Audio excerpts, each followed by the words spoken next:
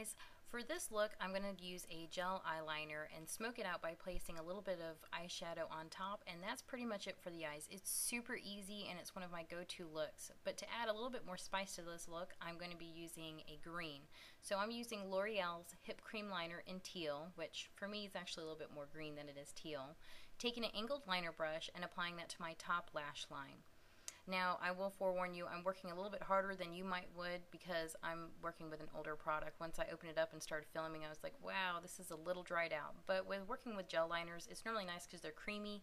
You can smudge them out without hardly any effort, and it shouldn't give you too much trouble. But hey, we work with what we got.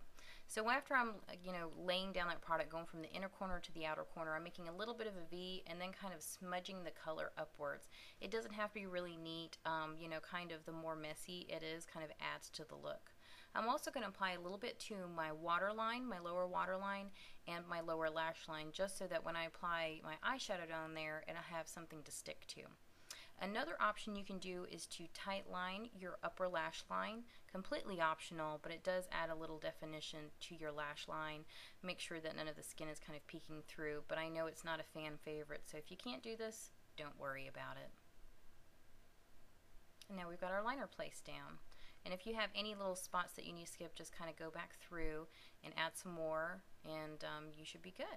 Now taking the next product, which is going to be a green eyeshadow and a pencil brush, we're going to just add the color by laying it on top of the gel liner. Now this is where the look kind of starts coming together. It might look a little sloppy at first, but kind of the messiness is what looks nice about this look. Sounds silly, but it's true. So just going from the outer corner all the way to the inner corner, making sure that most of your product's going to be on the outer corner of your eye. Just going back and forth, making sure that no skin is peeking through.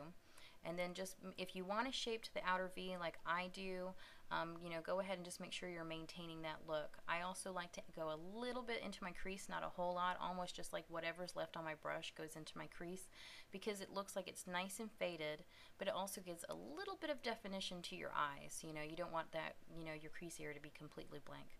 So I'm just really working the product in and kind of smoking it out. It doesn't take hardly but just a few minutes to do this type of look.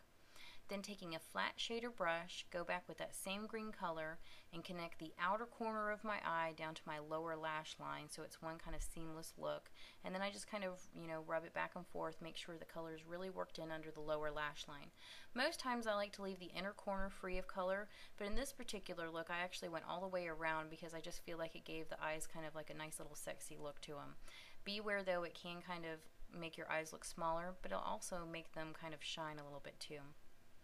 Now taking a domed crease brush, I'm just kind of going back through and making sure that everything's nicely blended and that I kind of work the outer corners to make it have that nice little kind of flick to it. And that's pretty much it. You're going to curl your lashes, apply your favorite mascara, and you're pretty much done with the look. I'm using 1x1 mascara here, and then for my lower lashes, you guessed it, my favorite mascara, the Clinique Bottom Lash. It's absolutely beautiful and works perfect for this.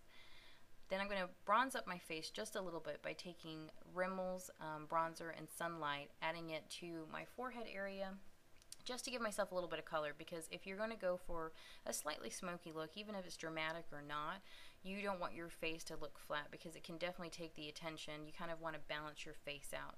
So I'm just kind of warming up my skin a little bit and placing bronzer that's matte pretty much anywhere the sun would naturally hit it, which is going to be my forehead, my temples, along my cheekbones, underneath my jawline, down my neck maybe just a little bit. It's just kind of give your face a little bit more oomph, and hey, who doesn't want a little bit more oomph in their face, right? Then I'm going to take a small shader brush, and again this piece is completely optional, but I like to contour my nose just a little bit because I feel like when I add my foundation in, especially if I got a dramatic eye, but pretty much any time, I feel like my nose kind of gets lost and you don't see it as a feature. So I like to just go back through and define it just a little bit. Now on to cheeks. When I use green kind of eye color, I love using a peach blush. But I want a sheer wash of it. I definitely don't want it to compete with the eyes. So I'm using a stippling brush and applying it just to the tops of my cheekbones. Using a stippling brush is just basically going to give you a sheerer wash of color as opposed to a really strong blush. So just a little bit on the cheekbones and you're done. Now I'm going to go with a nude lip, and this is a great color if you're fair-skinned, and apply that and you're done. That's it. So I hope you guys enjoyed one of my favorite makeup looks. I look forward to seeing you guys next time. Please don't forget to rate, comment, and subscribe, and have an awesome, awesome day. Thanks so much. Bye.